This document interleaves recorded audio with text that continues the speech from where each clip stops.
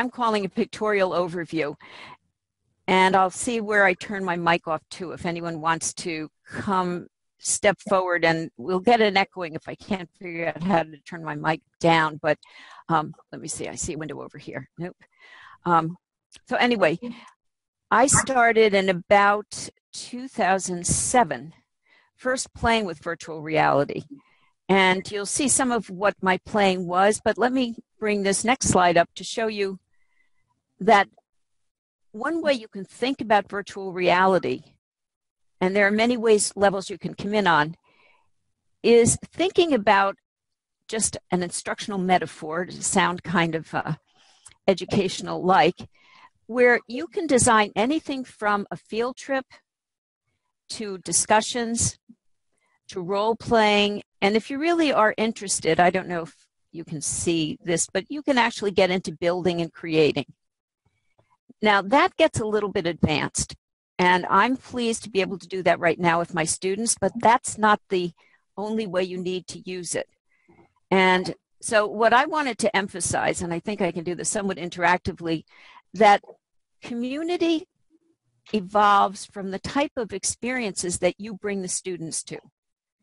You know, just as when they come and sit down in front of you in a face-to-face classroom, you can have students that just don't get involved. A lot will depend on how you as an instructor design the environment.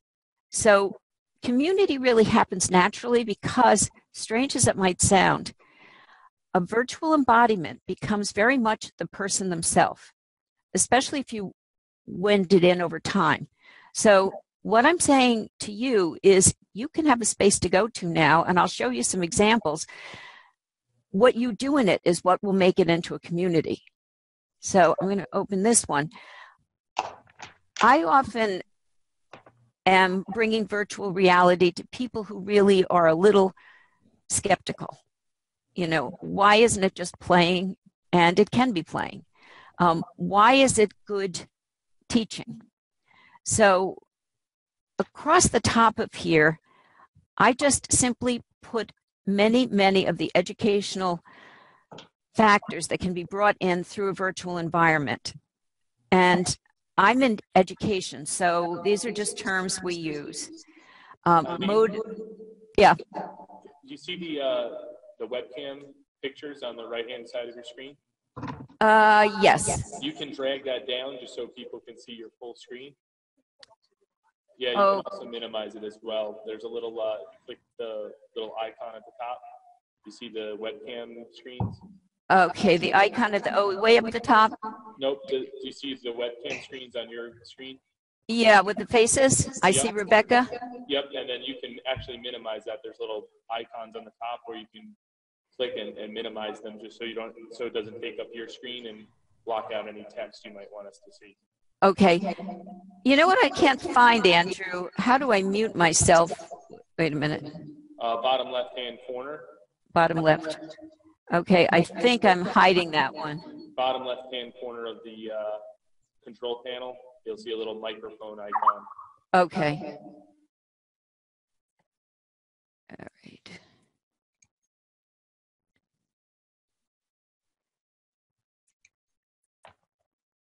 Okay, I don't seem to find that, and I'm afraid, am I creating an annoying echo? No, not at all. Okay. Andrew, maybe I could ask you to let me know if I'm missing, if somebody wants to project and I might miss it. Sure, yeah, I can definitely help you out.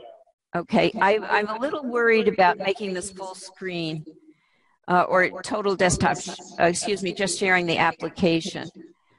So if this works, I'll just leave it open. Yeah, that's fine. Okay. Just across the top, I'm bringing in a number of the educational theories that could be embedded in a virtual environment, and it's truly everything. Again, it depends on what you're doing, how you run it. You could run it from being anything from a lecture to a shared experience. So just keep that in mind. Now, I will digress for about 6 slides to give you a little bit of the history of virtual reality so that you'll understand where it comes from. And what I want to suggest that if this becomes of interest to you, you can start in on different levels. Second Life, from the perspective of current uses, is the big player in virtual reality. And what they did a number of years ago was made their source code open. So now other vendors can come in. As a result, you can work from anything such as renting Second Life islands, and SUNY owns a number of Second Life islands that you can visit and use. So you can bring your students to Second Life islands that SUNY owns. There's also a whole network of islands, and I'll show you some pictures from them, that you can go and visit. What made me very excited, though, is to the right here, I can now create my own island. And since part of my teaching is to teach people how to create islands, it opened up many new avenues. So just to show you a little bit of the history, these are just screen captures that I took of some of the players that are available today.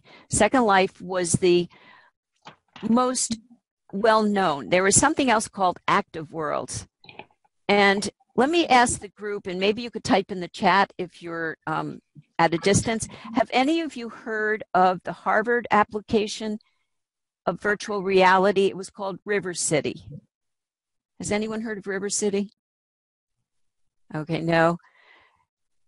Okay, and you might not hear, but some of you are coming in from the nursing program. And actually, we have a lot of healthcare applications starting in virtual reality. It was created by Harvard to teach history. It went back to the 1800s to someplace in Massachusetts where they used to have mills. And so the Active Worlds was a type of virtual reality that Harvard chose. It's a little less expensive than Second Life. And what happened, though, as Second Life opened up its source code, other vendors came on the market. And the one to the right that's called Kitely is actually run by a little group out of Israel. And they run the servers, and they've made it very cost effective. So I'm using that with students of mine who are actually developing virtual islands. And I do have some people developing healthcare applications. What I will say, though, is that if you are moving out of the Second Life area itself, and Second Life is expensive. To own an island will cost you $200 a month, and there's a $1,000 setup fee. So by moving into these new areas, other groups have started, and this just happens to be pictures of a users group, and they recently ran a conference. So there are a lot of groups of support groups coming on, but if you look at the people in the group, they're quite international, and from my perspective, they're quite young. I wish I were as young as they were.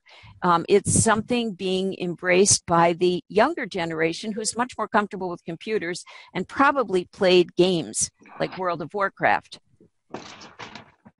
What is happening is, as we've moved into these other environments, this particular website called Hypergrid Business has been keeping a lot of information available. And if anyone is interested in this PowerPoint later, I'll be glad to send it out because there are a lot of links in it. But for people who want to start developing their own environments, and there are a number of medical and nursing care programs starting into this environment, you could learn more from what they're doing.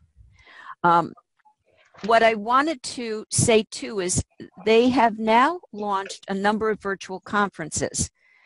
This one actually is an old slide. Last year, they had one in September. We had one this past November, and Empire State College, representing SUNY, went to that conference. So I'll show you some pictures from that.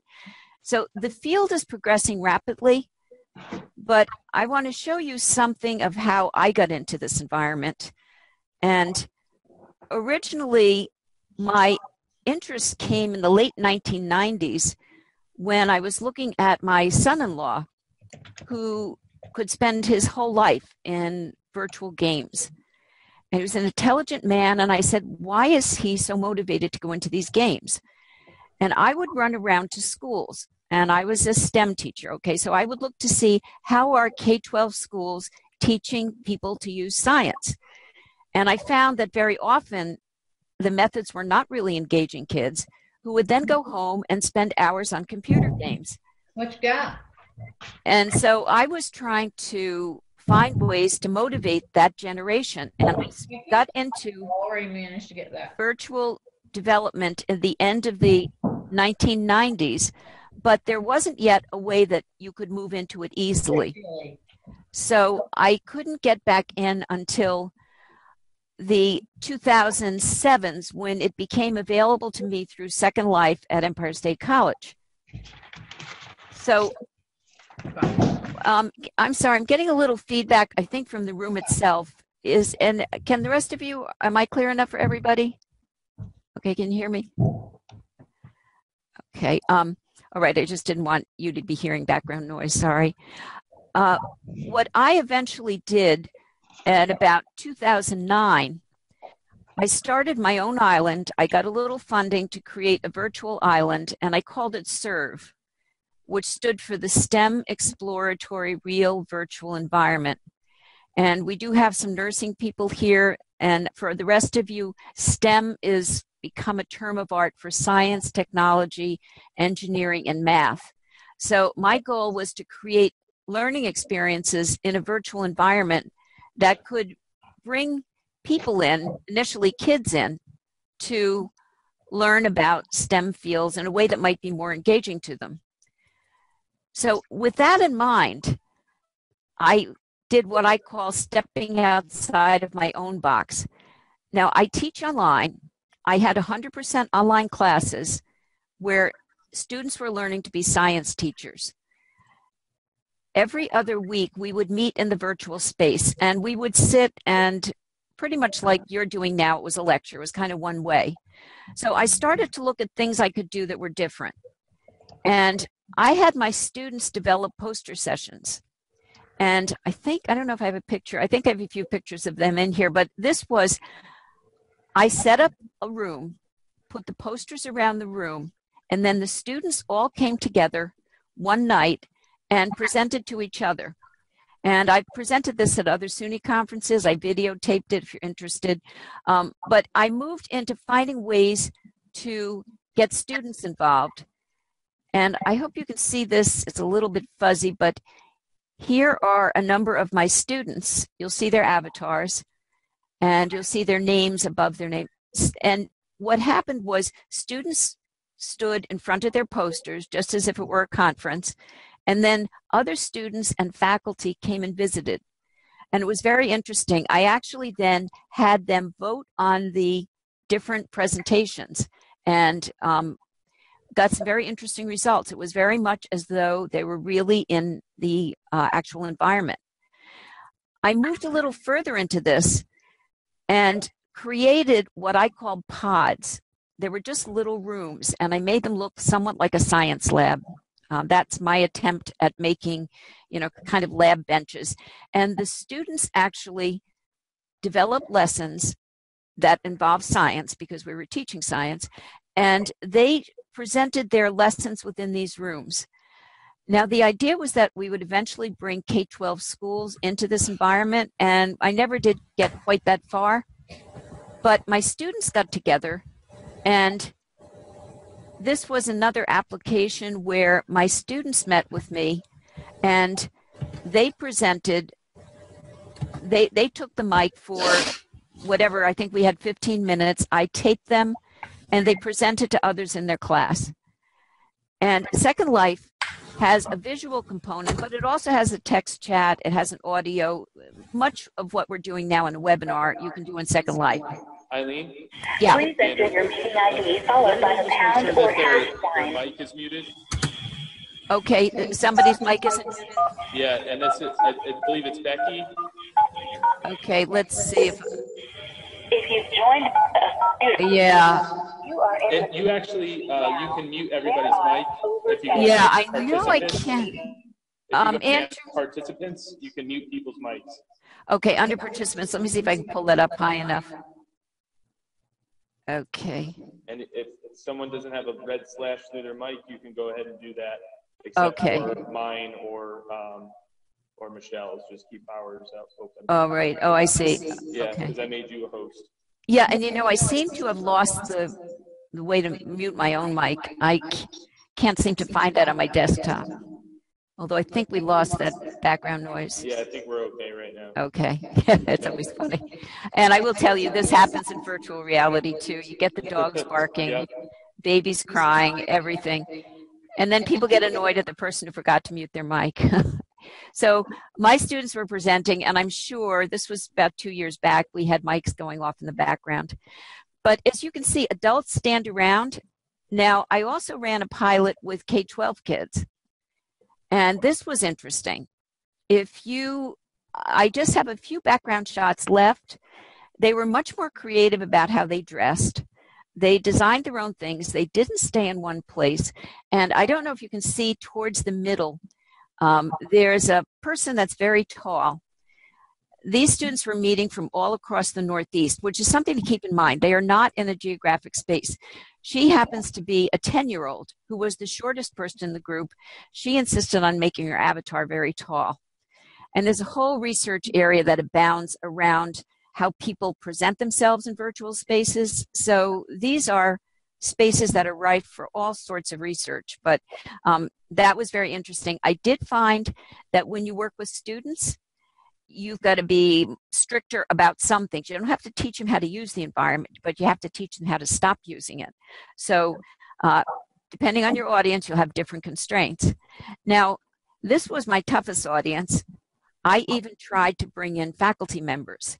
And for a year, a group of us intrepid virtual faculty took turns inviting faculty into all sorts of meetings. And so we did have a meeting. We spent a year. We started with things like treasure hunts. We did anything to engage faculty, and we did get some involved, but still for a lot of faculty, it was a bit too heavy a lift. And I will have to admit that even some of our instructional designers are worried. So you still mostly get the faculty who see the value for it, but this is shifting. Now, what I'm very excited about, I'm finally getting a sabbatical in this, and that's why I'm glad to see nursing people here. My goal is to create a simulation to teach healthcare in middle school. It's been something I've been working on for years. I'm actually working with some people from Africa. Now, the issue in Africa is they don't have technology. They don't have internet on a very large basis. So we're working in some ways that they can input data with mobile. I happen to have some medical people who will be working with me. So this is my hope. I'll be starting my sabbatical in a few weeks. And so I'm trying to use this as a virtual hub to bring together a number of STEM applications. So that's where I'm intending to go. But I think I'll pause now and ask for questions before I go too much more into what I've been doing. But, and maybe Andrew, I am going to try to bring up my chat on the side, but would anybody like me to talk a little bit more about some of my past work? Any questions?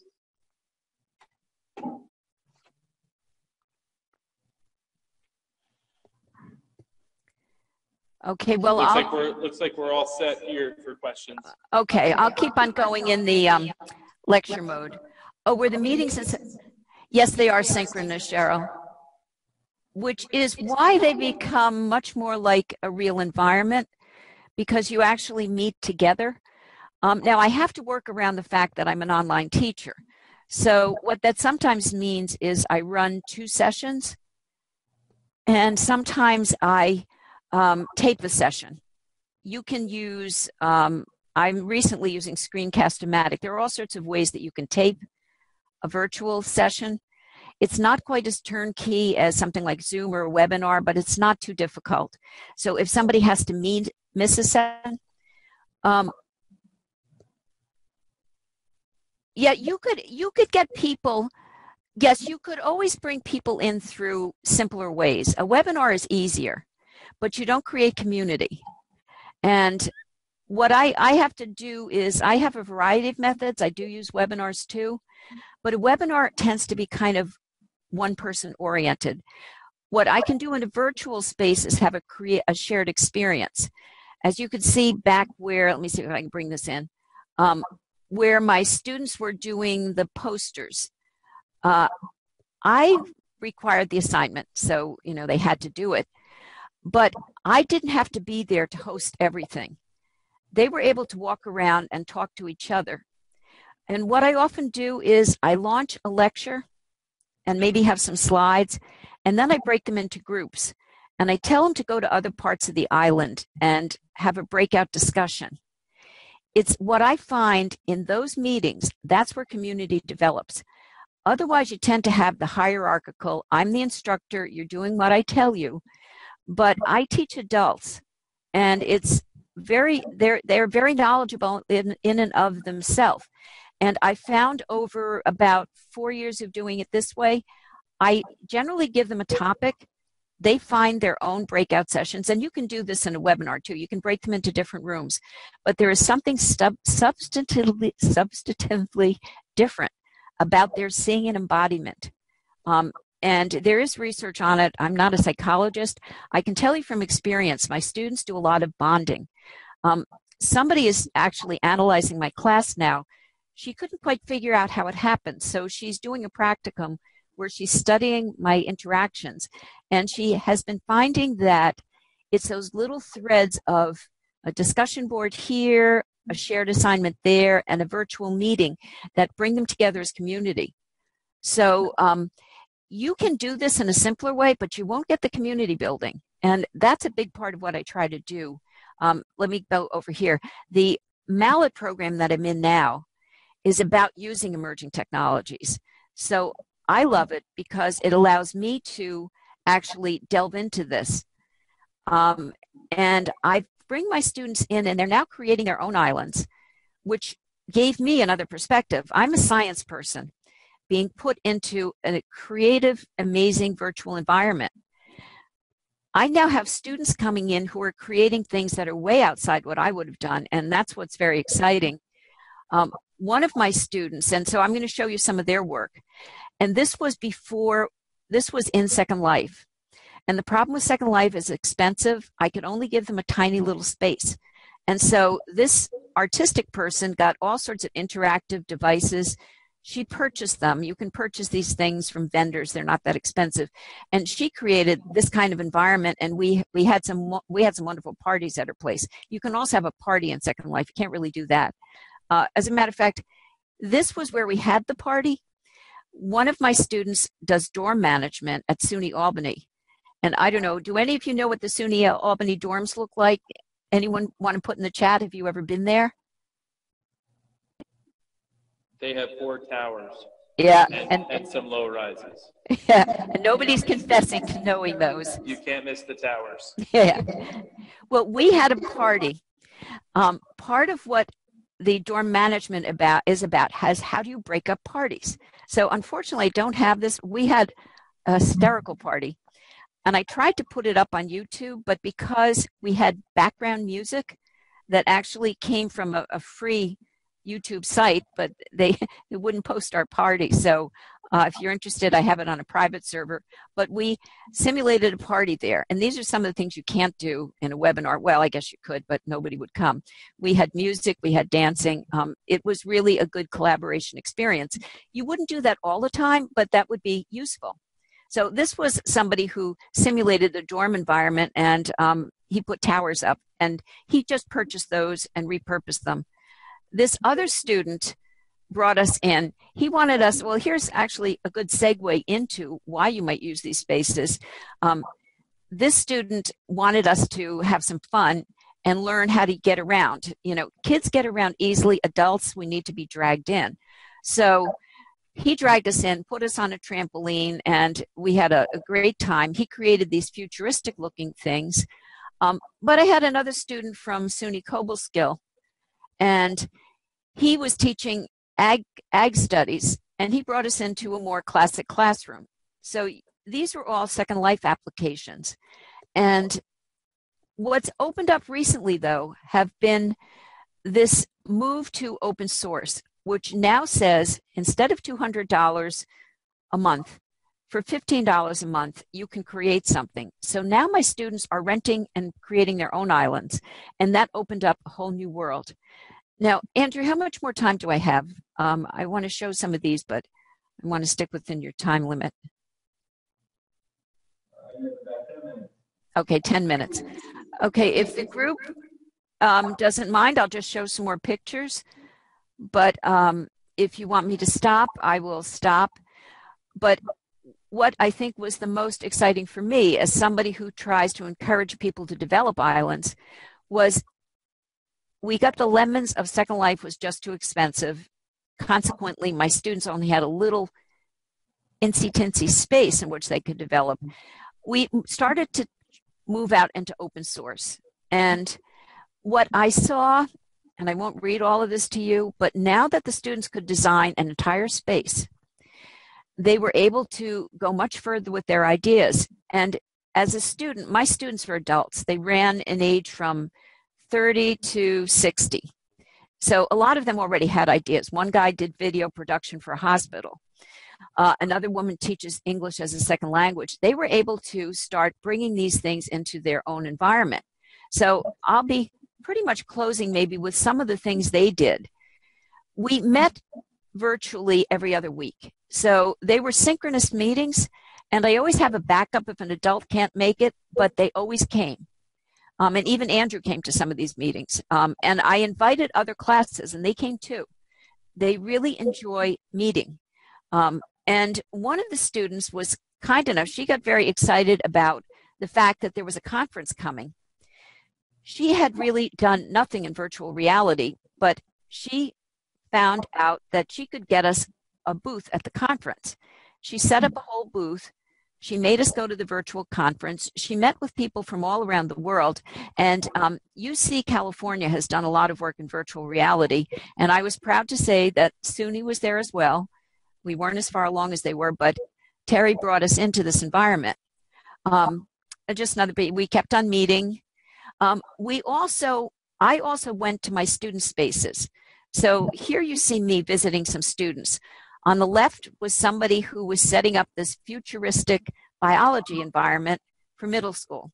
So she was creating a fun-looking space, and she's eventually going to make herself look like a rabbit, but she looks like kind of a strange creature right now. The other person here on the right was doing tech setups. He was teaching high school.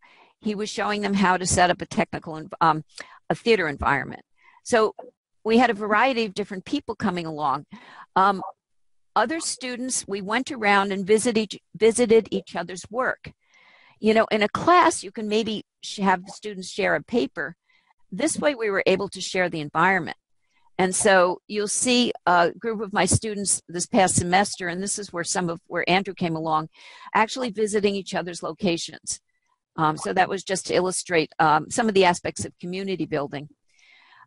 I had an artist in the class. She did amazing work, and I'll show you a few more pictures. I would just go to her space because it was so beautiful. She took a lot of the pre-made islands, and today you can start from pre-made things and modify them. And so she really went to do some very fantastic things. Let me see if I have some more pictures of her. For example, she had a simulation with this coffee cup in the back. She was showing people how they would create a studio if they were showing an art show. So she had a lot of futuristic sculptures. She had environments that would be important if you were teaching art. But we had lots of other people. Here's Al. Al takes video for a hospital. He does a lot of hospital productions. So video is his thing. But he wanted to have his own video business. So he was setting up an island with a combination of things he bought, things he created, and things that were available for free to teach people how to do video. So he will continue on with teaching people how to do video. And he even found a little church. If you're going to be a videographer, you can do a lot of weddings. So he was teaching all sorts of things that would be important to his teachers. This is a little drab. This is a science person like myself. He was developing hospital training. He's at a hospital in New York that was running out of facilities for training. So he's looking at having virtual training to be a webinar, but more. So for some of you asking about webinars, he's actually bringing an entire SUNY hospital over to evaluate this environment. Here's another, well, this was interesting. This is showing how one of my youngest student, who is a digital native, he's in his 20s, he really took to this environment. He did some tutorials where he trained other members of the class. So I just took a few screen captures from the training that he was doing, because I was fascinated by, he did this in Screencast-O-Matic. I could see how he was actually working through the process. So there's a lot of ways with technology today we can be looking at people's learning. This student had a graphic arts background, so she was able to repurpose things and make them very attractive. But her whole idea was she was creating an environment for people coming in from other countries. She works with them to teach them. And she wanted a comfortable place where they could feel at home and they could come to on their own. So you'll see she was creating a relaxing environment. And she also has a studio where you can come and learn new things. Here's my theater guy again. He was creating theater sets, and over in the bottom right, he was creating simulations of some of the tools you would use in the theater set. A few more before we stop. I think I showed you Terry. She's the one who brought us to the virtual conference, and you can see State University of New York. She got us some exposure there. Here's another one of the biology lady. She's creating tutorials that will play along the side. And over in the bottom right, she's trying to create something that will look like an organelle. Now, she, like I, is a STEM person trying to move into art. So we're trying to get some more partnerships going. She and I could be helped a little by some artists helping us. Oh, and back to one of my artists, Doris. I showed you her work before. She brought us to a party. I don't know if you can see the upper left. We had fireworks at the party. We had dancing. She had made a snowman. There was a bug in the way she made the snowman, and every time we used it, it grew bigger and bigger. And so it was a rather exciting day. It was just a lot of fun. Things came that we hadn't expected. But just to finish, you don't have to use environments that you create. I found just a couple of pictures to show you. For ELA people, there are beautiful haunting environments created for writers. For those of you, and I'm back to Second Life where they have a lot of existing virtual spaces. Some of the newer places are getting them. Second Life had a whole thing on Russia. And I was presenting to a group in Russia virtually, and they were very interested. Lots of beautiful islands that you can visit just to create community. There was also this book island where you could come and participate in readings. So it's not just the one-on-one teacher control. You can, depending on how you want to set up community, send people around. There were ancient locations that was run through this museum island. I have sent my students on field trips so that they can just get to know each other and see other islands. And it depends on where you send them. One of my students was an engineer. He found these interactive machines and he loved them. So I just took this from his presentation. He went around. Steampunk is something that's kind of big in virtual spaces where you can look at old machines. So he went around looking at the mechanization that was around at the end of the 1800s. So just to wrap it up, there are lots of ways that you can bring people to new experiences, or you can create your own in the classroom. And what I'd like to just recommend is that anything is possible, which is part of what makes this challenging. It's not limited. It's open to your imagination. You can create environments. You can use environments.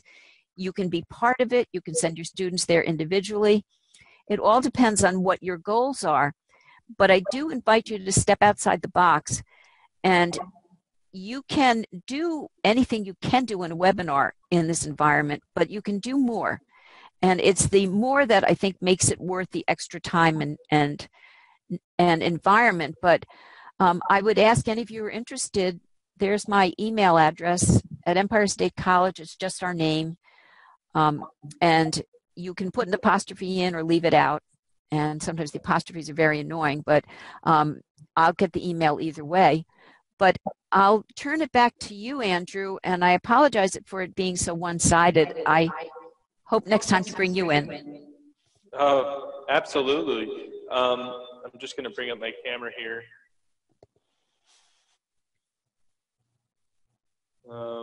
And I'm going to stop sharing. Yeah, do you want to exit full screen? Yeah. Yeah. So you should be able to see me now, right? Yes, I can see you. And I can turn off my mic so you don't get feedback. So, you know, Eileen is really helpful. I met Eileen this past fall, like I was talking about. I'm just going to put the camera down for a bit. And she's really an ambassador of innovation. When I first started speaking with her in that SUNY meeting, I was a little bit intimidated myself when I saw virtual learning. Like, how could I build something? I mean, I played video games before, but how could I author something and actually make something within a virtual learning environment?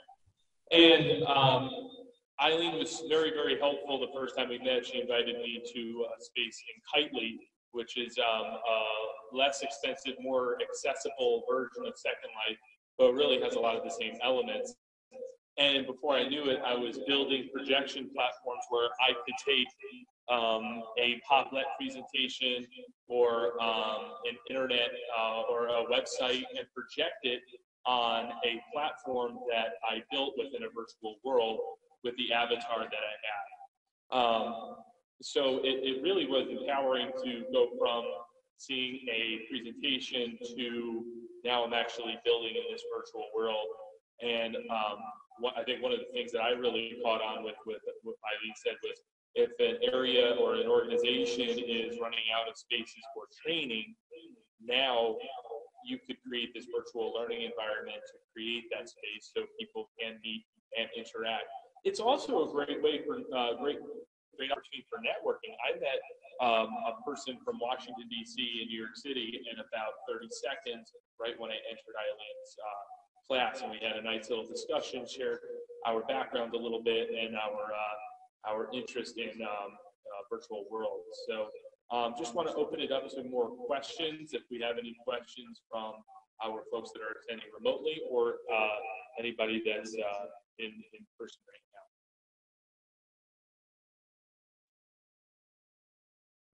This is my first exposure to this period.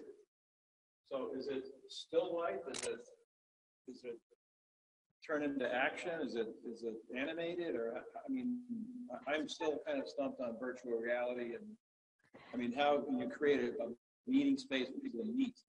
I mean, you're just looking at a picture with people's avatars, or I mean, how does this all?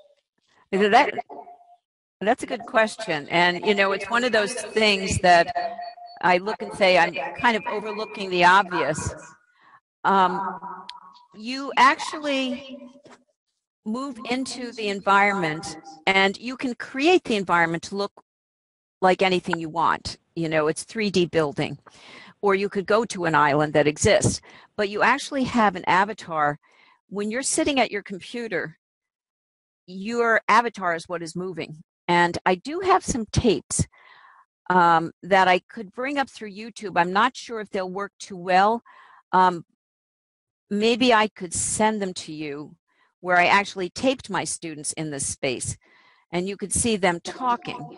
You can send the link in the chat box if you want. Okay, let me find one. Let me see, theater set. Well, I think I'll send this conference tab. You can see Terry is actually in the space. Okay, I'm going to put this into the chat box and send that over. Terry was presenting, and I don't know if you want to run that. Can you run that? And I could talk, but you'll get a sense of me interviewing her. And so I think you can see her in the background. I'll turn my mic off if it's something you could show, but that's a good question. No, you actually appear to walk around, even though you're sitting at your computer. Terry Warman explains how she created an Empire State College booth at the Open Simulator Community Conference. So welcome, everyone. My name is Terry Warman, and I'm a first-year student in the Mallet of Arts in Learning and Emerging Technologies here at Empire State College. And I'm standing in front of our exhibit area at the Open Simulator Community Conference 2014, which is happening this weekend, November 8th and 9th. So the idea is we got this exhibit space, and it allowed us to create a space that hopefully people who come by can actually learn more about Empire State College, about our program, the degree program, and also to be able to send some examples of students' work that they're doing right now, especially in our practicum in virtual worlds. This build was actually part of my practicum in trying to learn not only more about how do you create a conference in virtual world, but also this is actually my first attempt at doing a build in open simulation. This is our Empire State College Mallet exhibit area. We saw the video. It was a great example of how you could inquire about the virtual world environment for some of your students. Oh, good. Yeah. So does that at least give you a better visual sense of what it is? Yeah, that was great, and everybody got to see it in the room, and people that are joining remotely, they could just click on the link and play it, so that was a great opportunity. I did send a few more links, and there's a little prompt that tells you what it is if anyone wants to maybe copy paste those out if they even look at them later. Just some more examples. My students all did something from 4 to 7 minute overviews of what they were creating. So that's what those links mostly are. That's my students' work. And you can see they have a real range of applications. It's just them talking, though. It's not really an interactive session. Wonderful. Well, Eileen, thank you so much for your presentation today. Like I said, you are, an ambassador of innovation and really getting the message about virtual worlds and how we can learn in those environments. And, I just gave a presentation about screencasting, and it's about looking beyond just the surface of the technology, but optimizing the technology and maximizing its potential. And you certainly demonstrated that today. And just want to thank you for presenting today. And doesn't seem like anybody else has any more questions, but feel free to email Eileen. She's very, very supportive if you want to learn more about virtual worlds. Yes, and thank you. And thank you for having me and setting up the conference. I know it's a lot of work. Please thank Michelle, yourself, and everybody else. Absolutely, Eileen. Okay. Have a great day, and I'll be in touch, Eileen. Okay. All right. Thank you for coming, everybody. I appreciate your time. Bye. Bye.